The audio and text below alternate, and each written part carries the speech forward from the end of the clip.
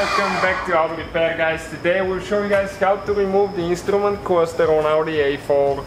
Okay, we have that 2003 model, but the B6 I think and even B7 might be the same procedure. So all you have to do, okay, the steering wheel, you need to pull it all the way towards you and down. Okay, like that.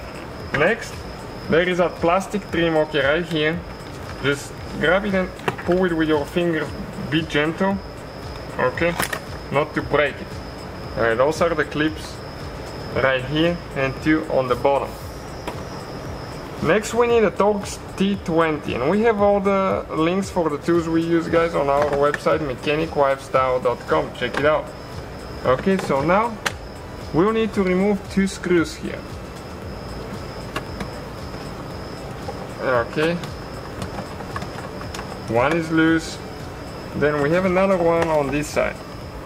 It's a little bit hard to find them because they're a little bit in, but it's doable. Okay, right there. Okay, so this one is loose as well. Alright guys, now you need to gently, okay, grab it and pull it.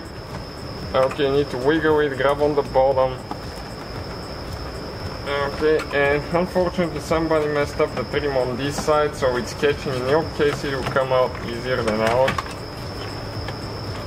Okay, this is just a parts car that somebody tried to tear down too much. Okay, let me now move the steering wheel. I need to grab the key quick to turn it. So there is one wire we need to disconnect on this side, and you need to press in here. Once I remove it, I'll demonstrate you guys because it's very limited room. Okay. Now the windows. Alright guys, so once you do that side the wire, there is one more on the other side. Okay, and once we pull the cluster out, I'll show you exactly how to do those, because it's impossible to get the camera there. It's almost impossible to get your hand in there. That's how little room you have. Okay, and the cluster came out. So now when the cluster is locked in place, the wires are there like that. Okay, you need to push the purple piece up, but you won't be able to. You need to press in here first, okay, to release it, and then push like that, and it will unlock the wires. The same scenario on this side. Okay, you need to press in here in the middle and then push the black piece and the wires will come out.